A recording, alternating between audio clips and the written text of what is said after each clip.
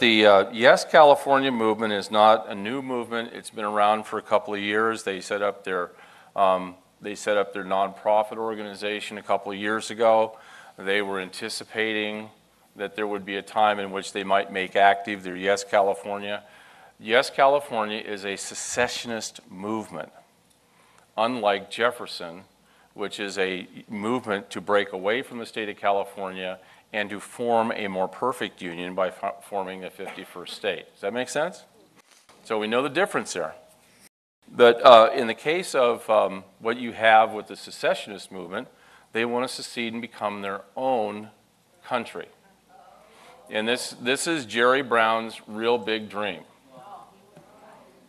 Now I said Jerry Brown and all that. Okay, but the secessionist movement, and I want to try and, you'll notice that it came out really kind of directly on the result of the Brexit thing, which is kind of interesting because not only that, but you have the Oregon exit or whatever, you have Texas, you have a whole bunch of states now, and if you notice, this is all since what's gone on in Great Britain. Now, what Great Britain is going to do is Great Britain is going to go back to its old style, its old school, and become a great empire again. They're going to have these trading partners. They've got trading partners like you cannot believe, but because of the European Union, they're not been allowed to trade with them. And Great Britain has been doing nothing but funneling in euros and pound sterlings into all these other countries that are dependent in the EU. So the bottom line is they got tired of it. But you have some strange oddities going on. And this gets to that story I said when I was in 1992, I went across the border for the first time and they lowered their borders in Europe for the European Union and it became a borderless state. But there was his name was Ben, he was a reporter that was reporting Friday with Fox News, and he was kind of elated, but he was scared. And he was about 30 years old. And he had no idea what people were going to do. And he was saying, nobody in Great Britain knows what to do next. We don't know what to do. Well, of course, he doesn't have any institutional knowledge to really realize or understand historically that Great Britain was one of the world's greatest empires, and trading was a big part of that. And they're not too far away by which they can bring all that back. But you have a whole generation that's been used to getting what? The freebies. And not working. So this is the big challenge of Great Britain. Now, the Brexit movement is being utilized here in this country to do one thing and one thing only. And I want to make this clear because you have to think about the globalists now. The globalists want to destroy the United States of America. What better way than if you have 5 or 6 states that secede than to break up the Union? Think about that.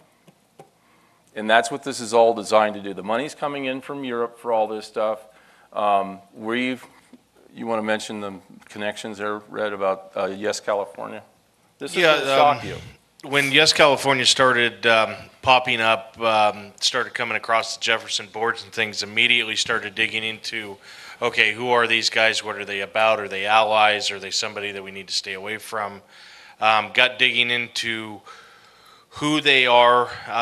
Their president of the movement itself spent several years in Russia as a teacher over in Russia until he actually moved to the Islamic Republic of Tatarstan, where he took where he met his wife, and a Muslim, and converted to Muslim or to Islam.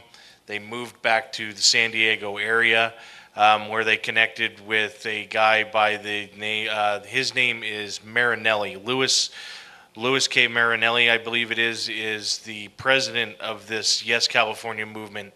He's the one that lived in Russia, converted to Islam when he took his wife Alexia, or Alessandria. So either way, he met his wife there. They moved to San Diego.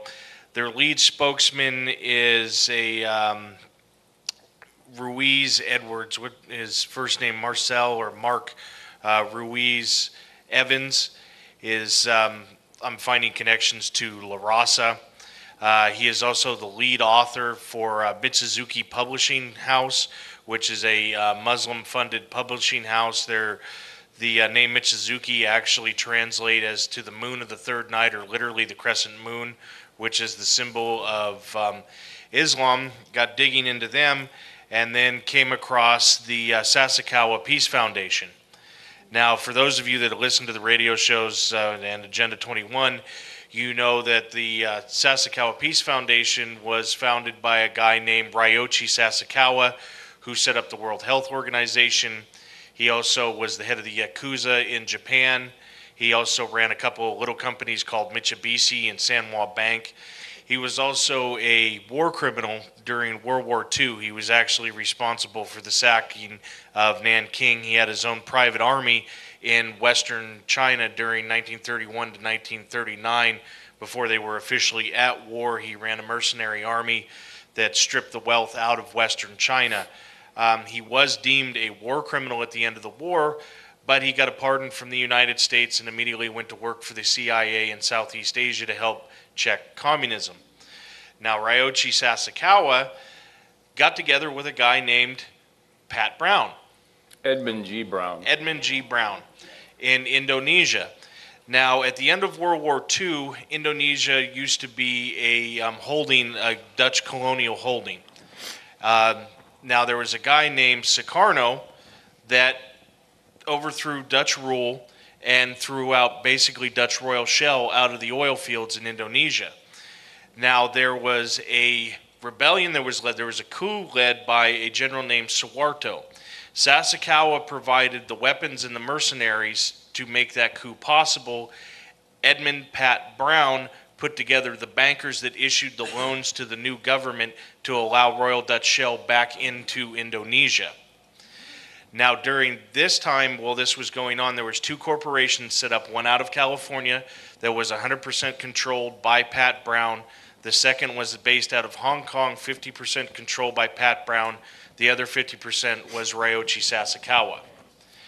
Now, during this time when the Indonesian oil fields get up and running, then Governor Edmund Jerry Brown, Jr., starts a new agency called the California Air Resources Board to fix the rules for refining oil in the state of California.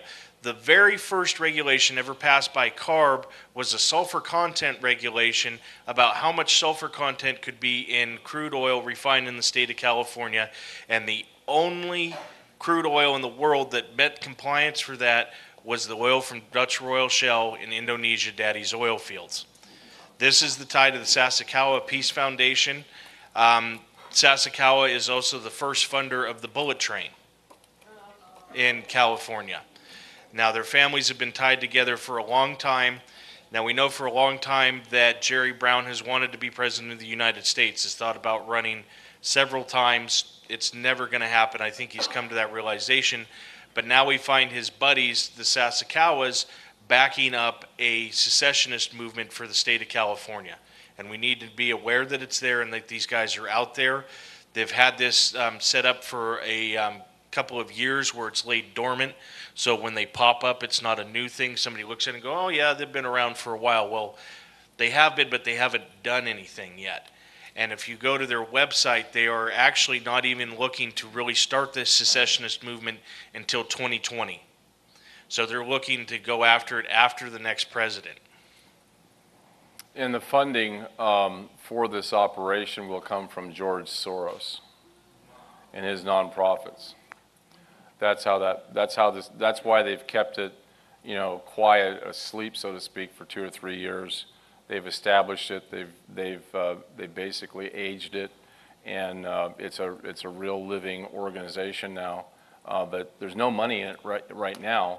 But when they get the go time, there'll be money in it. There'll be billions of dollars to help move along the secessionist movement for California when it's politically expedient. And that's what they're kind of hoping for.